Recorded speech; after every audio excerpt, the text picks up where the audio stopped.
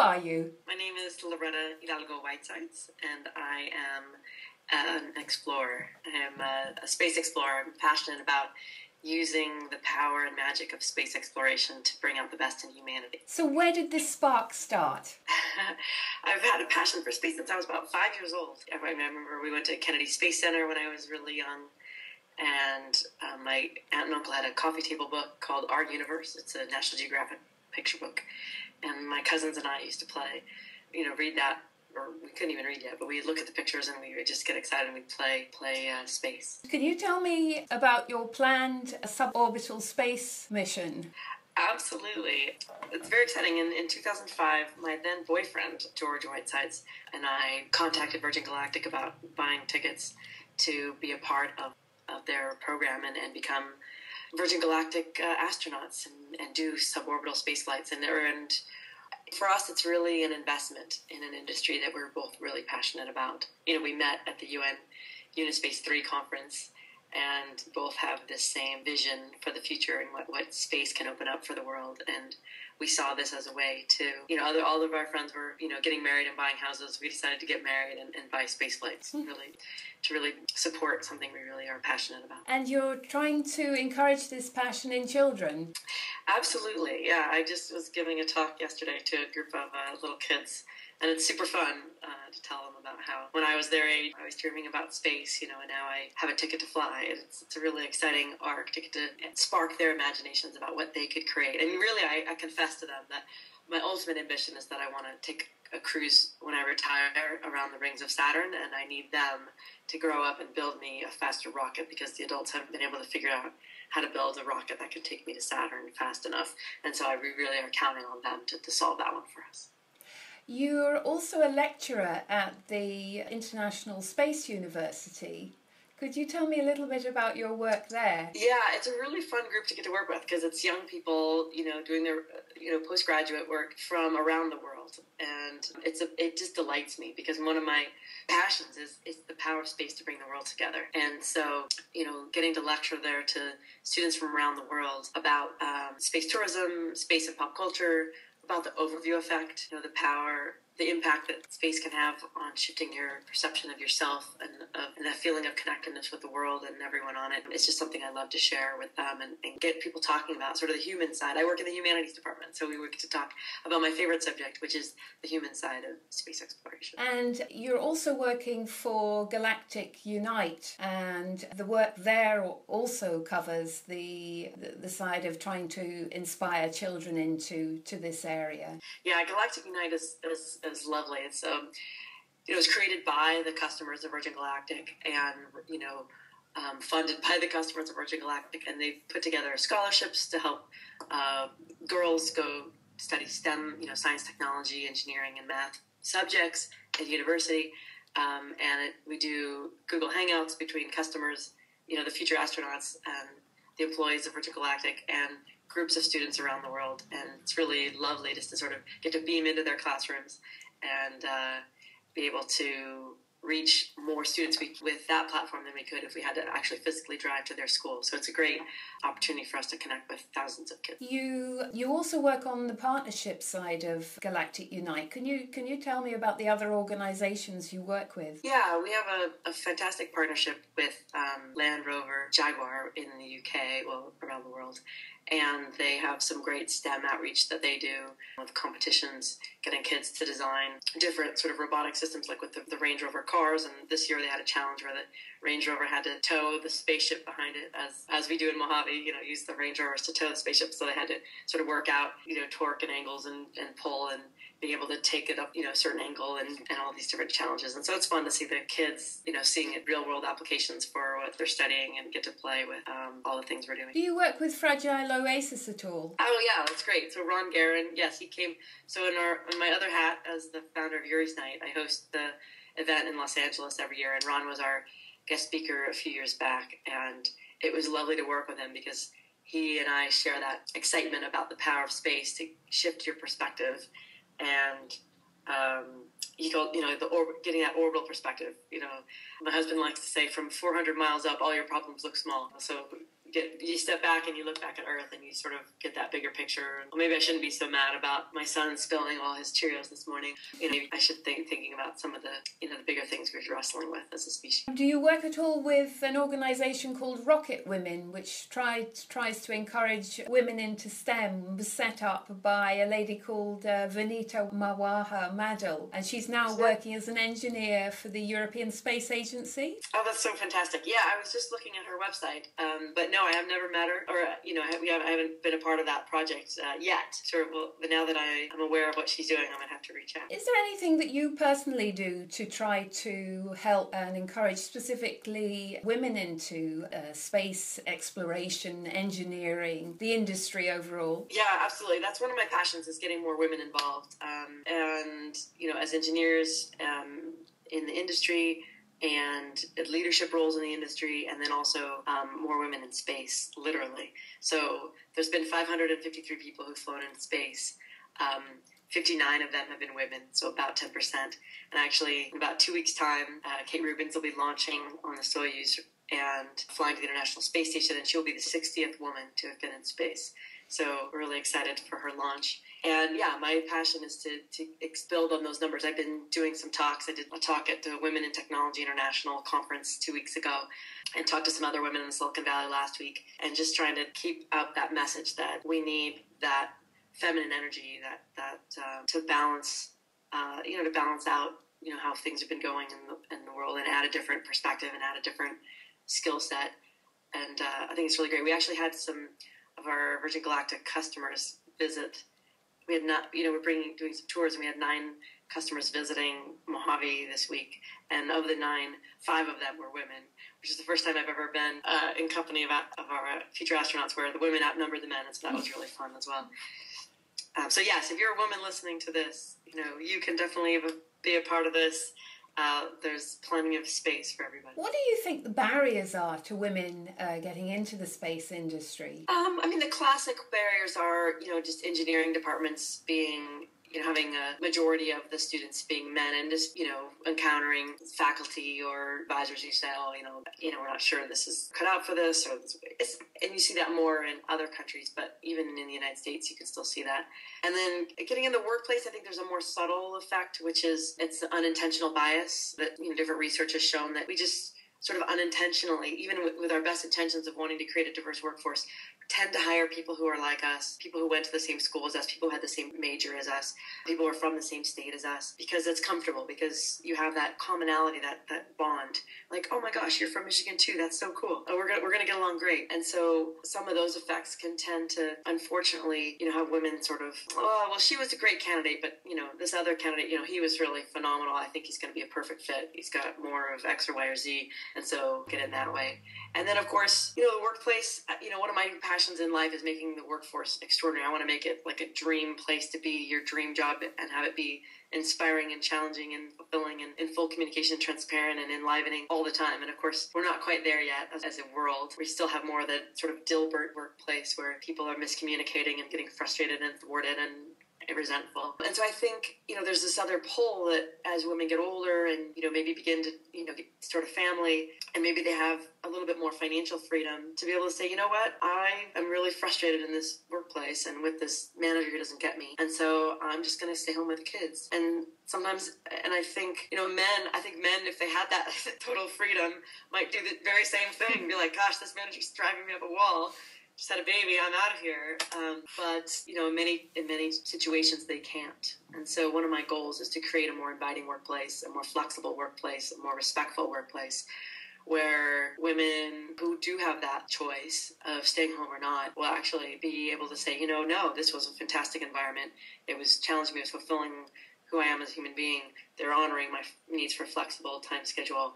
I'm going to make it work to go back and contribute my brains and my talents to this industry. So I want to create, so I think that'll be an important part of expanding women. And then, of course, the leadership as well, because as women, you have more years in the industry, you'll be able to rise up to the higher levels. If you were given an enormous budget to encourage women into this area, is there anything practical that you could do? You've mentioned the innate biases, the men like to group together, people like to group together from certain backgrounds. Despite those two things, if you were given an enormous budget to deal with this problem, is there something on a practical level a person could do with the right team around them in order to encourage women into this industry? Yes. So in terms of, it's a pipeline, right? So you have everyone from 6 years old to 90 years old. So that there's different solutions to different parts of the problem. I think for the youngest kids, having role models, putting images of astronauts, women astronauts, and women CEOs and women board members and women politicians, just women leaders, out in front of them. So that just starts to seem normal to them, part of their world, is at the earliest piece. Shifting the line, and I think and a lot of it is in TV and movies as well, shifting, having messaging like the one character says, you can't do that, that's a girl thing, or that's a boy thing. And then having the other character or the wise character pointing out that, no, it's a human thing. We're all doing this. We're all in this together. To sort of try to retrain that language that they might be hearing in their environment, and have a new generation growing up with a new language and new way to think about gender is the next piece. And then in high school and junior high, having more opportunities. I think having girl-only opportunities is really powerful. I went to an all-girls high school. I went to an all-girls summer camp, and it wasn't a punishment. I mean, it was an opportunity. I mean, we were treated like royalty. We were treated as important, as special, as exciting, and as the future. And we had our own valedictorian, we had our own class president. We didn't feel any competition, any subjugation. We were just powerful. And I also had the opportunity to be a counselor at the Sally Ride Science Camp, which is targeted at junior high girls. It's a girls-only science camp. And that was also fantastic, because for a junior high girl to be in a girls-only environment where you're doing science and technology and engineering, you're building robots and you're launching rockets and you're at Stanford University and you're surrounded by smart people, and it's cool to be smart and it's normal to be smart. That's a really important experience. In my life, even a week, a year, where you're in that environment where you're understood and heard and listened to as who you are and valued for who you are, that's enough to carry you through the whole year of regular life. If you have those people who have your back, that maybe you could go back to next summer as well. And so I think if I had unlimited funds, I would create these 1 week opportunities in the summer for girls and fund, having the most amazing speakers, being able to come and mentor them and inspire them. That you could fly them in and you could pay them a speaker fee, and they don't have to do it out of the kindness of their heart, but you're like, no, this is something we're investing in because it's important. And then even funding so that girls who can't afford to go on their own would be able to attend. And if you could do 1,000 of those camps around the country, that would definitely move the needle. So if Microsoft is listening... Yeah, Microsoft, please. This happen. Or a Virgin, a Richard Branson, funding is needed for that area. Can you take us back to your childhood? Where did this confidence, this drive come from? When did you decide you can do it all, that you're just as good as the boys? I am very lucky.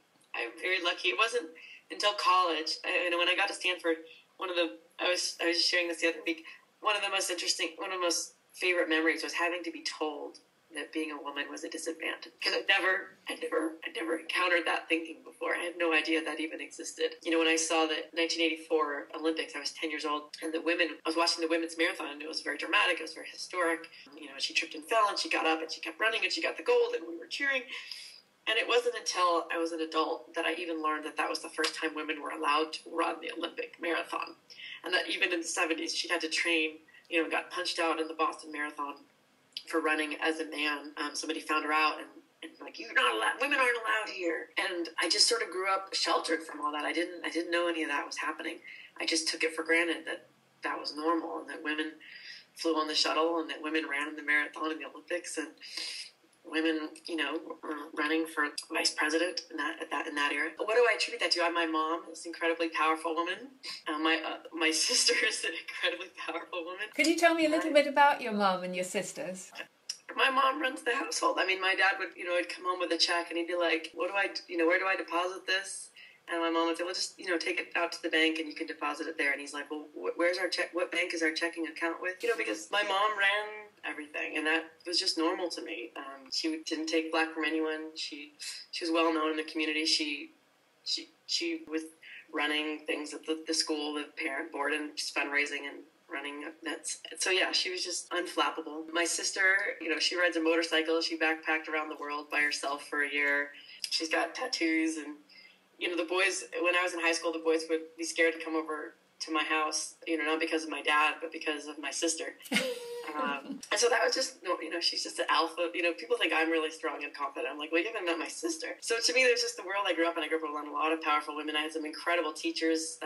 Sister Ursula in 5th grade, she taught me math, and she was just a genius. And then there's just this quiet power. And, Miss Allen, Miss Quinn, just this incredible range of teachers I had in high school and in grade school. Miss Ryan, it just taught me that it was okay to be great. It was okay to be powerful. And then my summer camp, of course, like I said, that week a year, that was where I learned how to be myself and how it's okay to be yourself, and how, the relationships you have with people who love you for who you are the most important in the world. And I got a lot of my confidence from there. And I'm just, if I could give that gift to anyone, to kids, I think that would make a big difference in the world. It's like that you can go out and you can make the difference you want to make. I'd love to be able to do that for kids. Who are you currently mentoring? Well, I have my own kids. My son is turning 6 soon, and my daughter just turned 4, and they're incredible. And I'm also mentoring a number of the young engineers at Virgin Galactic. I lead Jedi training for our early career engineers, which is a lot of fun. So at any given time, I've got my engineers there, and then of course students out in the universities. I'll go speak at universities and in the community. It's a lot of fun. Can you take us through your career path, just in summary? You did 2 degrees. Yeah, when I left Stanford, it was funny because I like to tell a story how I didn't know what I was going to do when I graduated from college. It's terrifying. And one of the wisdom graduate students, he sat me down and he said, Loretta, you're about to graduate. You can do anything you want. Free as a bird, really. And he said, what do you most want to do? And I said, well, I want to work in the astronaut office. And he said, great, call him in the morning. And so I did. I called up NASA Johnson Space Center, and I said, I want to work in NASA. This is 1996. And they said, well, we're in a hiring freeze. And I said, I know. They're always in a hiring freeze. And I said, but I want to volunteer. And that threw them for a little bit of a loop. But luckily, they passed me over to Mike Kincaid in the co-op office, and I talked to him and confirmed that I wasn't crazy. And he set me up with an unpaid internship in the astronaut office, and it was fantastic. It was a great start to things and really to learn the ropes. And from there, I got a job as a contractor at Johnson working on the International Space Station. And after living in Texas for 2 years, I decided I wanted to go back to California. But it was a great time abroad. It was very expanding of my cultural horizons. I got to go to a rodeo and everything. And then I came back and worked at the NASA Academy at NASA Ames, which was fabulous, working the summer with young students, college students from around the country. And then I just worked after that for Dr. Chris McKay at NASA Ames, who's a fantastic mentor of women and of human beings. And I really enjoyed working for him. He's very Jedi. And under Chris, I got to go to the Canadian Arctic and do some field research up in Canada at the Houghton Crater. And then after that, I decided to go back to graduate school to get my PhD because I wanted to be like Chris. And that lasted for about 2 years. I worked for a fantastic advisor, Diane Newman at Caltech, as an astrobiologist, looking at life in extreme environments and bacteria. But finally, with her help, and some other mentors and coaches, began to come to terms with that I'm not cut out to be a research biologist. That really my passion is people, and I love working with people. And so it took a lot of courage. It took about a year to get up the courage and the confidence to leave the PhD program and go off the beaten path. I knew where that path went, and I decided to go off. It's sort of into the wilderness. It's a little bit scary. A little bit. Okay. It was really, really scary, but it's been an incredible journey. So from there, I did like an entrepreneurial program at Caltech, sort of like a soft landing. And then I ended up at X Prize Foundation when they won the Ansari X Prize, when they were giving away the Ansari X Prize in Mojave, and got to be a part of that historic moment, which was fantastic. And then started with Zero Gravity Corporation, working as a flight director with them and doing the zero-G parabolas, floating weightless, which was fun. And then we moved to DC, so I ended up working at NASA headquarters in the exploration department, which was an incredible learning experience, being in the belly of the beast at inside the Beltway in Washington, learning how government influences everything we're doing. I blogged for a while for Wired Science, covering the space beat for them. And then we moved back to California when George, my husband, got the job running Virgin Galactic, and decided to stay home. We had our son, and then 2 years later we had our daughter. I decided to stay home with the kids. And then just recently I've been working on getting back into my public speaking and volunteer work, and doing consulting with Virgin Galactic, training their young engineers, and working on my book, which is on the impact of space on humanity and its potential to shift who we are as a species. So yeah, it's been quite a journey, but what I love about it now is that I get to do, I have a life that I designed and that I created, and I focus it on what I'm most passionate about and the difference that I want to make, which I feel very fortunate to be able to do. Do you have a publisher for the book? I don't. I'm still wrestling with self-publishing or getting a publisher and what direction I want to take that. So you might potentially be looking for a publisher. Yes, if anyone knows a publisher, if anyone is out there listening, well, there will be many people out there listening to this. You are looking for a publisher. Absolutely. When do you think the book will be completed? It's mostly written. I'm just doing edits and polishing and drafts, so I'd like to get it done by the end of the year. That's my goal. And one thing you didn't mention was you've also been an underwater explorer. I forgot that part. That's a good part. When I was just leaving my PhD program, one of the other fabulous serendipities, kismet, as my grandmother used to say, is that James Cameron, the director of Titanic and Avatar, came to NASA JPL looking for astrobiologists, and he needed people who could take a month off and take a month to go to the middle of the Atlantic Ocean and a month in the middle of the Pacific Ocean on a month's notice. And most graduate students, most researchers at NASA were hard-pressed to fit that kind of a timeline, get that approved by their management, and fit it in with their research and teaching obligations and things like that. But because I just left the program and I had nowhere I had to be, I was like, hey, I'm ready. So I was selected to be one of the 10 astrobiologists or visiting scientists on board the ship, and it was fantastic. So we did a month on the Atlantic, a month in the Pacific. I got to do 5 dives to the bottom of the ocean, like the bottom of the ocean. Not the Marianas Trench bottom, but like the regular bottom. Titanic depths. It's about 2 miles down. It takes about 2 hours to get there. And it was just a incredible analog for spaceflight, because you're in a very small titanium pressure vessel, about, a little bit bigger than a Soyuz. We don't have to have our knees in our chins. But we have a Russian pilot. All the consoles are in Russian and Cyrillic. And you're out of range of rescue. You're really off the grid. You're really outside of 911. If anything happens to us, we're on our own. And it's a very powerful shift, when you're out far enough away that they can't just medevac you in a helicopter to safety. Where no helicopters can get us. It would take 3 days for the coast, for the Navy to reach us. And no other vehicles can descend to the depths that we were at to rescue us, and we had an issue at depth. So I really had to wrestle with, I'm really doing something dangerous here. It's not theoretical. Would you go to Mars one way? This was, okay, are you ready to climb into this submersible and dive 5,000 meters down? So it was really a fantastic training exercise for what spaceflight might be like. What are you most passionate about in your life? I mean, you have this huge passion for exploration, whether it's underwater, up into the heavens. What excites you most? What annoys you most? What fires you up the most? Well, I am a huge Star Wars fan. I grew up on the original trilogy, and it's something very core to who I am. Yoda, I think, has a lot of wisdom that I like to pass on to our engineers and Jedi training in general. So what am I passionate about? I think a lot of people got inspired by Star Trek and Star Wars and other visions of the future growing up. And, a lot of people in my industry, they grew up and they wanted to become engineers. They wanted to build warp drives. They wanted to build, starships. They wanted to build, communicators and replicators and all these things. And I think for me, the piece of the stories that always touched me the most was the human side of the story, was the culture of Star Trek, the inclusiveness, peacefulness, and the wisdom of the Jedi. And so for me, it won't be enough for us to build the spaceships of those futures. I actually want to build the culture of those futures as well. And so that's my passion, that's my mission, is helping make humanity evolve, like as Yoda says, get past our anger, our fear, and our aggression. And I like to say help us become the species that any of us would be proud to send to another. What sort of mother are you? Perfect next question. Angry. Yeah, so regime change starts at home. So what I'm really focused on, I tell you, more than anything, is working on how to stay calm when they're driving me crazy. Because if I can't learn to give up anger, at the breakfast table, how can I ask people to give it up around the world? So it's like, the difference that I want to make humanity, it starts so like demonstrably, like right in my face, in my own house, like in my own self. And so that's something I'm really committed to working on as well. And if anyone has any tips for that, I'd love to hear.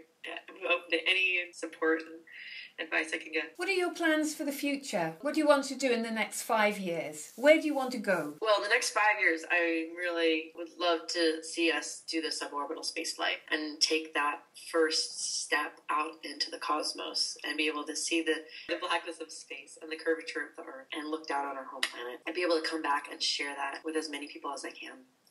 And in the most compelling way that I can. And I want to help prepare all of the other future astronauts to have the most profound, life-altering experience possible as well, and be as prepared and empowered to go out and share their message and make the difference they came to Earth to make after their flights as well. Because we have this network of space ambassadors that are going to be coming back. We have over 700 customers signed up to fly with Virgin Galactic already. And so these people will start to come back from their flights. They're from all of 58 different countries around the world. They speak different languages. They're from different walks of life. And they'll be able to reach people we've never been reached with this message before. And they'll be able to, use that platform for good, whether they're campaigning for clean water or children's rights or climate change or whatever it is that they're passionate about. And so being able to help them make that difference is my 5-year goal. Could you explain for the benefit of the audience what the difference is between orbital and suborbital space missions is? Absolutely. That's one of my favorite explanations. So if you want to orbit the Earth, like the space shuttle, you have to be going Mach 25 times the speed of sound. Because if you think about it, so gravity always pulls the moon. There's not that there's no gravity in orbit. There is. Gravity sort of holds the Earth in orbit around the sun. Gravity holds the moon in orbit around the Earth. So there's gravity out there.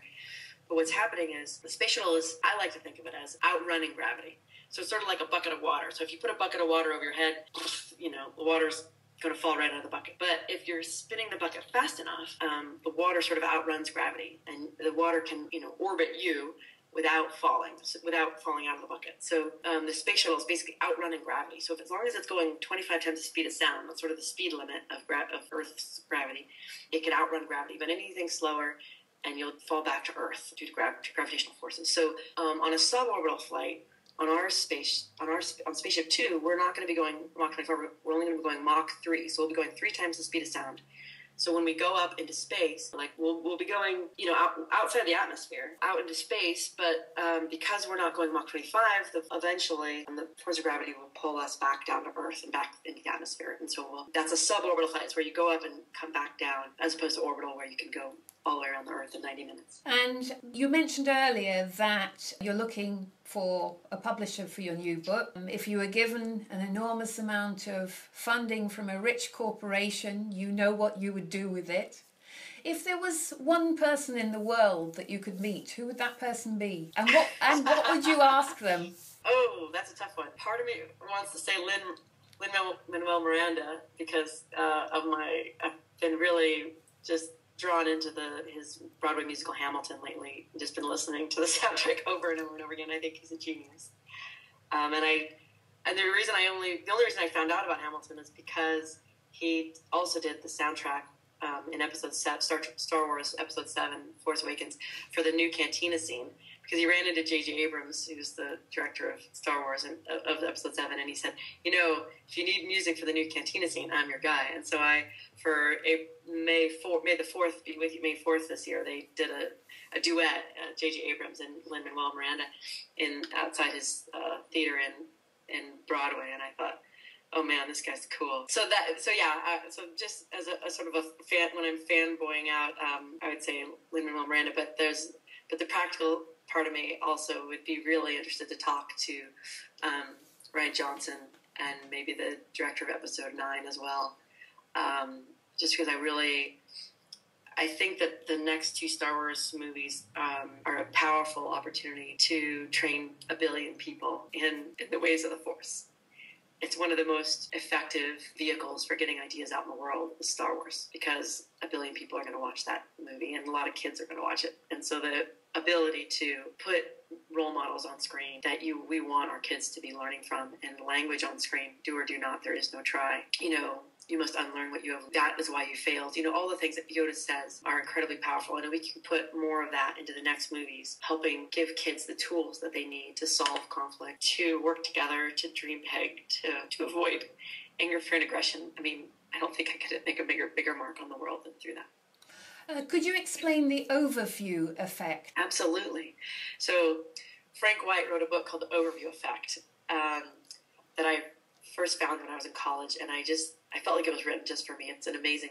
He interviewed astronauts and cosmonauts who, after their space flights, and combed through their interviews and writings and books, and sort of pulled out all the places where they talk about the overview effect, this profound shift that they report having experienced, having seen the Earth from space, and having looked at their home planet, having walked on the moon. And the overview effect, the way Frank describes it, is a profound feeling of connectedness with everyone and everything. It's a shift in the way you see yourself, the way you relate to others, the way you relate to the home planet, and not seeing the borders from space, not seeing the environmental devastation, really wanting to take care of Earth, all those things tie into it. And I think are a really powerful force for good that I want to make sure that I'm really excited to see us amplify by having more people go into space. When you take your flight on the suborbital spaceship and you're experiencing the overview effect, if somebody were to give you the power, looking down at the world where you've seen, where presumably you will see the negative effects of mankind, what would you change about the world? If there is something that you could change looking down, what do you think it would be? Oh my. From dealing with environmental damage to anything.